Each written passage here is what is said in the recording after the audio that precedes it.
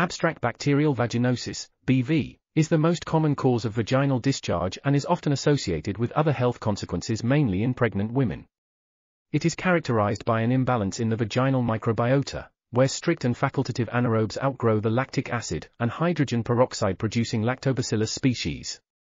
These species are capable of growing and forming a polymicrobial biofilm in the vaginal epithelium.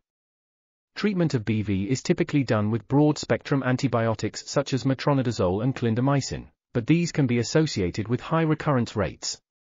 The polymicrobial biofilm may play an important role in treatment outcome and is considered one of the factors for treatment failure.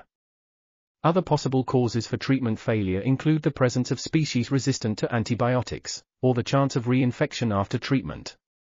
Novel strategies to increase the rates of treatment have been studied, including the use of probiotics and prebiotics, acidifying agents, antiseptics, plant-based products, VAG.